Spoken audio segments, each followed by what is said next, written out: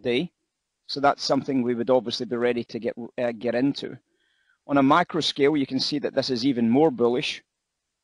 When I talk about a macro scale here, I'm talking about the last hour. On a macro scale, we can see obviously that that rally there on a macro scale is still relatively fair valued. But on a short-term basis, we are now very, very definitely keen on the long side of the markets. Yes or no? Absolutely. So my original thoughts on the cash open is it's going to be bullish. That's what my original thought would be based on simply this storyline. Coming into this storyline, I also have the pre-market trend that's already established quite there. So we already know that the pre-market trend is also bullish. Is that not good news? So now the short-term value is bullish. The pre-market trend is bullish. So now I'm thinking buy-side opportunities. I look to the left and I've got two levels I can choose to try and buy into. There's obviously the very, very, very top edge at 55.5, or there's the BSG squeeze, which would be 55s. Now we also know that 55 is an incredibly important level, right? We know that as the price goes above 55, there's going to be a lot of what? Potential dealer hedging. So if there's going to be potentially a lot of dealer hedging, we know there's going to be a lot of buy orders up here, right? So I prefer the BSG squeeze. You might say, well, the difference is only literally one tick, but that one tick can make a big difference in the fills you get, guys. That one tick can, especially if you're at a massive wholesale price level as well, like the 55 level. So what happens? Of course, you've got your buy stop order at 55s.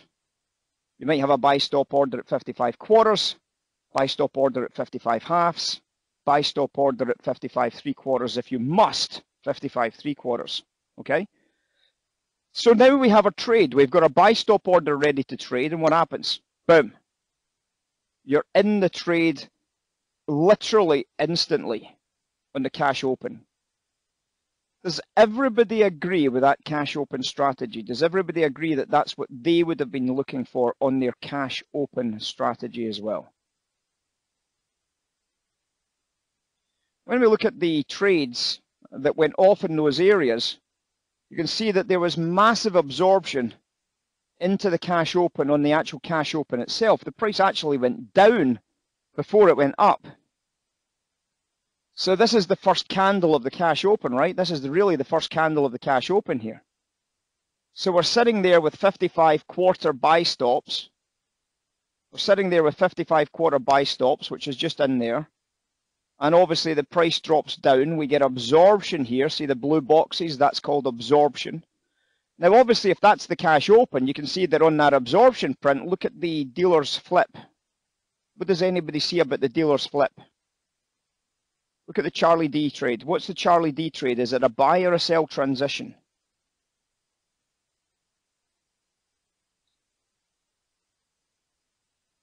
Tim, Charlie D, buy or sell transition?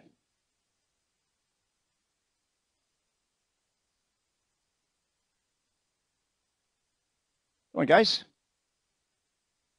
It's dead obvious. Should have taken you a fraction of a second to type it in. It's a buy transition, right? So we see that it goes blue on that candle right there. You can see we get a buy transition right there. And we've also got the big absorption lanes, right? So there's the big absorption lanes right there. We can see that the huge volume is up here. So during that candle, we don't have to buy at 55 halves or 55 quarters anymore, do we? Yes or no? Well, no, we don't have to buy at 55 quarters, 55 halves, because that was only before the cash open. Now into the cash open, I can look down this order flow here and I can see there's a 100 lot seller. So if I wanted to be really aggressive, I could have put my buy stop order behind that 100 lot, or I could now put it in at this price here because that's where the volume is. The POC is right there, right? So I could actually put my buy stop in at 55. Now the good news is there was tons of liquidity at 55 getting filled there because obviously people were trying to hold that price offered at the moment. We know that if we can get above 55, the market makers will pour into that trade. So we're already aware that we're probably going to get a real popper on this. And then that's exactly what happened. We got a real money popper off 55s up to a high price of 64s. We made 9 points.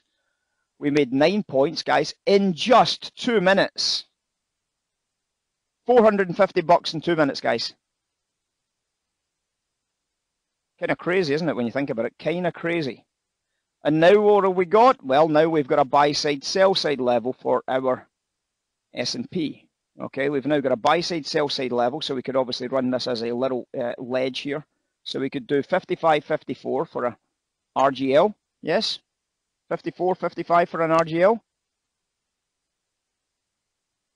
Yes? No? Is that what everybody got?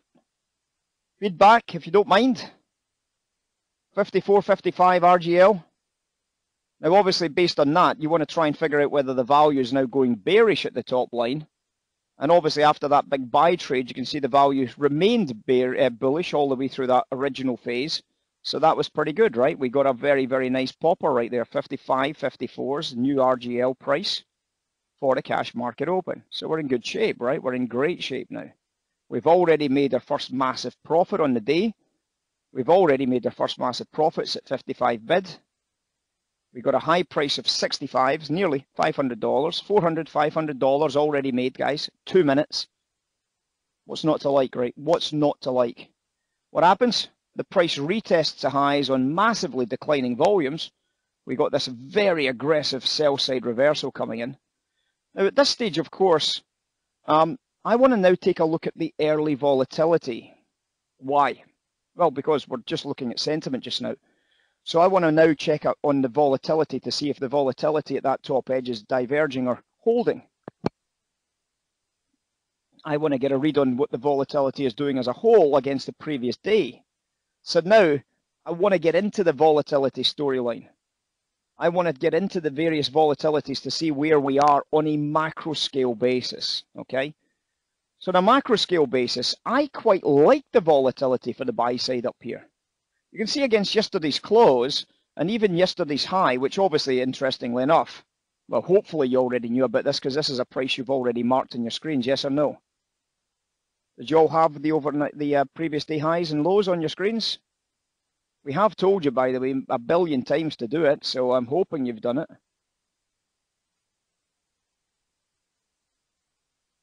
Yesterday's highs, yesterday's lows, you all had those prices. Good, so if you've got those prices, you would have known about that 68 sell opportunity. You'd have known about at least a profit take at 68s, right?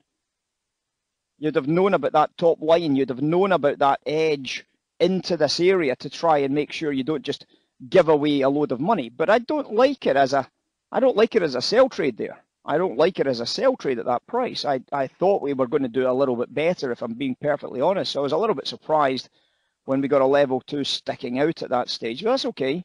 You know what? The market can still surprise you every now and then. We've been in a good run, right? We've got a good price. We've been in a good run since the London Open. There's always going to be profit takers when we come up into these areas. Anyway, best time to take profits. And the big drop-off in volumes was quite severe, to be perfectly honest.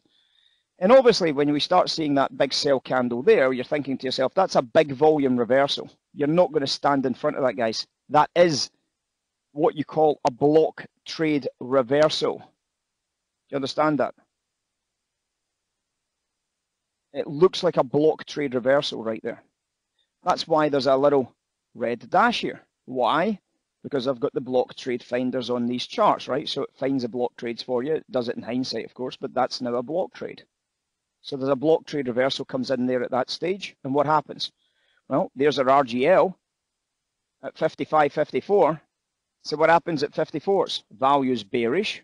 Okay, so we're now thinking to ourselves at 54s, well, you know what? It's a volatility expansion. It's a volatility expansion, right? So what's going to happen? Well, I would expect to see a volatility expansion, right? So I'm expecting this. So where is it going to go to? Well, I know that that's the bracket low and that's the bracket high. I already know where the target price is, yes or no? Did everybody have this target price?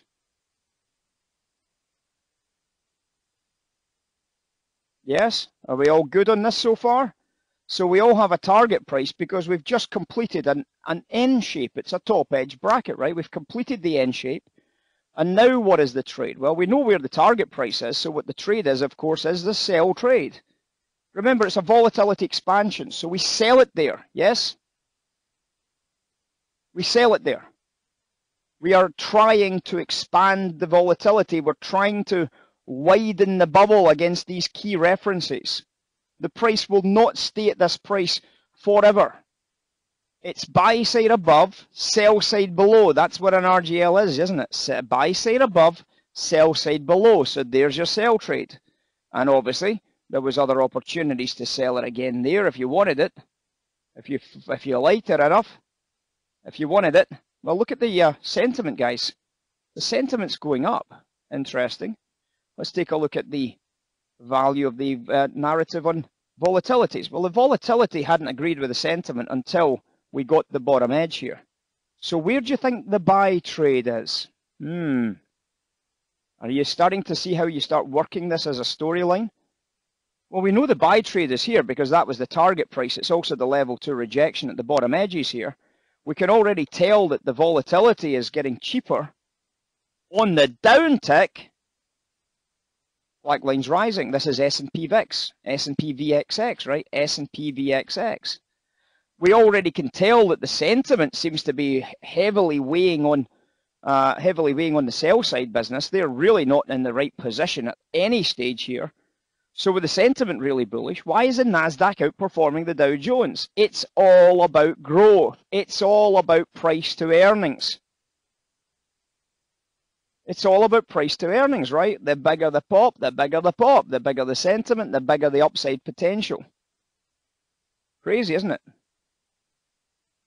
If we want to verify that against the Russell, you can see the Russell at the bottom edge was also agreeing. It's kind of doubled back on itself, but it's not my favorite measure because the Russell's a very, very, very fluid mover. But to confirm a bottom edge, I like to every now and then flash it up just to make sure I'm getting the same thing on the Russell. We were. So I love this bottom edge for a buy trade. Love it, love it, love it. Not on the first one, but on that exhaustion second one right there. I love that as a buy trade. Am I going to resell this? Well, would you resell it with the value doing that? I don't think so, mate. Would you take profits? Of course I would. But I'm not going to sell it to get net short. This is the same as the storylines about the delta, the pump and dumps, the bear raids, the exhaustions, the idea of what's happening in these areas, this idea of spoof trades, this idea of spoofing the buyers or the sellers into certain positions. It has to always be in context. It has to always be in context. So obviously when I see this idea evolving, I can put all the contexts together, can't I? I can start putting all the contexts together in this area. I can start seeing that the bottom edge is really actually exhaustion. So I expect it to hang around in here for a while. And obviously the fact that we didn't get filled at the bottom edge here, the fact that we didn't get a new lower price here, we know it's exhausted because we can see that from our delta read. There are no sellers on that sell-off. Yes? There was no sellers on that sell-off. Look at the divergence, guys, on the sell side deltas. So there's a massive amount of buyers came in on the open, and they didn't puke on that drop at that stage. Yes, they didn't puke on the drop. So when they didn't throw away their positions on the drop, you're starting to think to yourself, get me in, get me in, get me in, get me in. And there was your buy trade. And what happens? Oh, your buy trade just took you up to the first target price. This is going to turn into a very strong RGL, guys. You can see that already. It's going to turn into a very strong RGL. That's why we take profits at it. It's going to probably start filling out today. It'll become a normal distribution between the high and the low. And now we have the initial range. Does everybody agree with that? We've now got the initial range.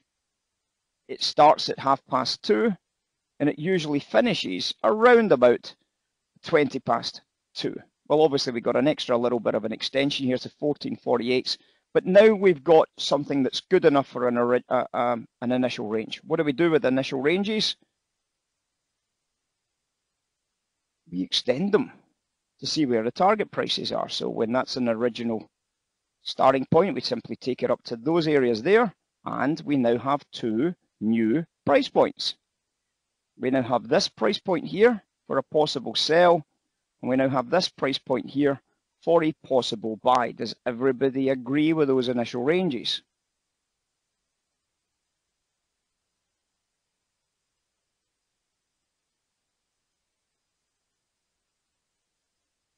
Because what's going to happen, or what we hope is going to happen, is that in terms of a profile, what's going to happen is we're going to have this storyline evolving into this, aren't we? I'll take a screenshot so I can draw it rather than try to do it on this chart.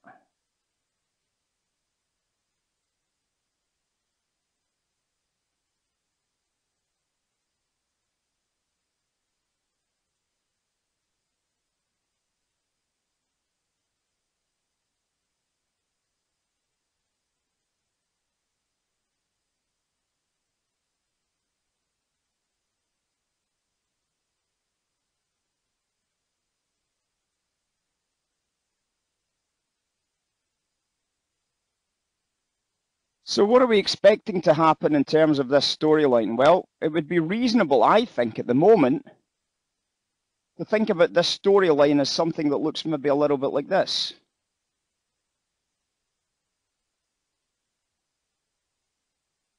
Is that something that you can start to see? Is that something you can start to recognize for yourselves now? In other words, we can see this area here